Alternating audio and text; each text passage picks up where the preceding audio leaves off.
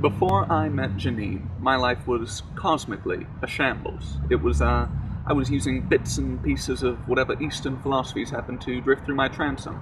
And she sort of sorted it out for me, straightened it out for me, gave me a path, a path to follow. I wonder if you have as much influence over his musical expression.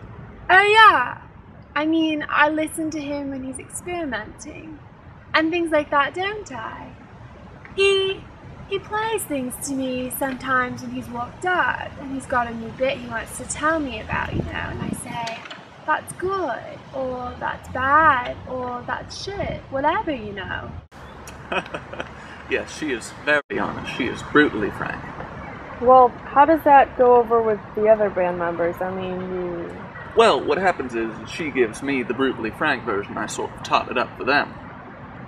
Of course, it's so strange because Nigel and Janine are so similar in so many ways, but they don't dislike each other at all. There's great love between the two of them, yes.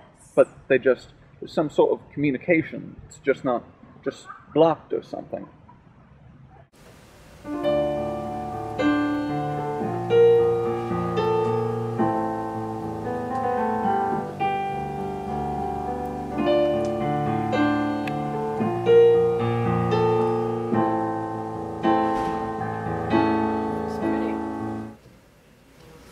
Yeah, I like it. I've been fooling about with it for a few months now. Very delicate. it's a bit of a departure from the kind of thing you normally play.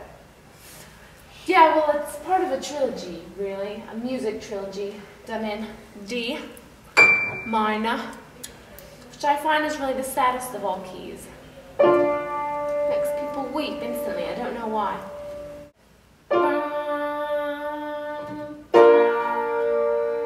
It's the horn part. It's very pretty.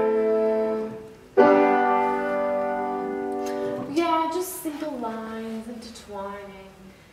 Much like I'm influenced by Mozart and Bach, this piece is in between those. It's a mock piece, really. What do you call this? Well, this piece is called Lick My Love Pump.